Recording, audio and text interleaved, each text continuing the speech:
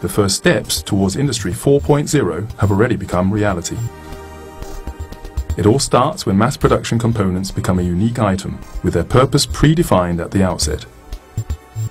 Because even before manufacturing, the component exists in virtual reality, including all information required for its production.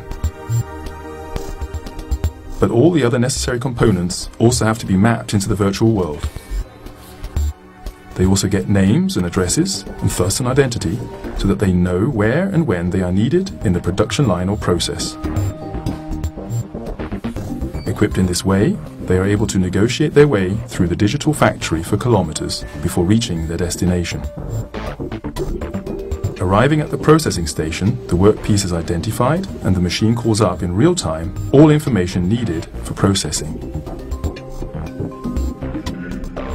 After each station, the work gets checked automatically, either optically or by using other measurements. Deviations from target specifications can thereby be discovered on the spot and faults can be eliminated quickly.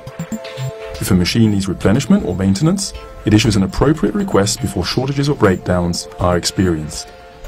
The amount of resources used is immediately recorded in the system and stocks get updated. During processing, all relevant data for the product is stored in its own digital product memory. This means that every stage of production can be traced precisely.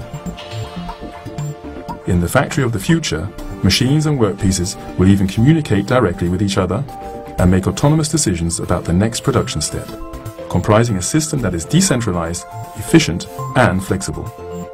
For this, so-called cyber-physical systems are the key enabler.